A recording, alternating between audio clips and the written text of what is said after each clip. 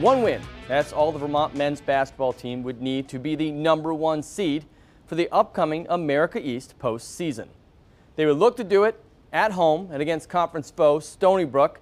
Anthony Lamb once again led the Cats in points. He would score 14, a game high, but this one would stay close to the end. Luckily for Vermont, they would get the job done, winning the game, and with that, they nailed down the conference regular season title.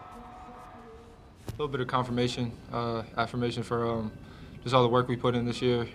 Starting going up to Montreal, playing in some games, just learning how each other play and just realizing that this is a new team with new guys and a new system that we have to take control and take pride in knowing that it's our team now, and it's nothing has to do with the team before, the year before that. It just knows that it's our team, and we'll get whatever we put into it.